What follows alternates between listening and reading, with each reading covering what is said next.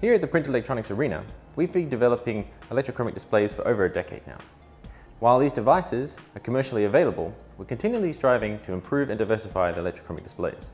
Our latest development, which is now published, is the adaptation of the electrochromic displays on sticker substrates.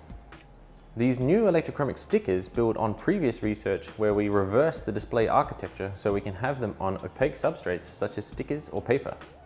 Our developed electrochromic displays showed little to no difference with the conventional displays on the plastic PET substrate.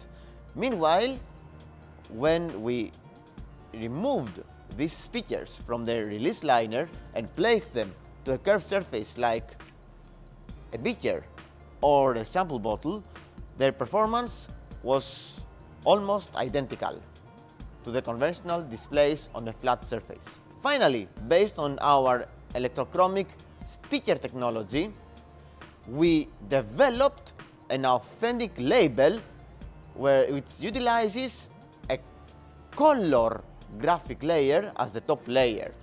The idea behind this is that our electrochromic sticker is going to act as an envelope seal where the receiver is going to authenticate and know that the received envelope is authentic and not counterfeit.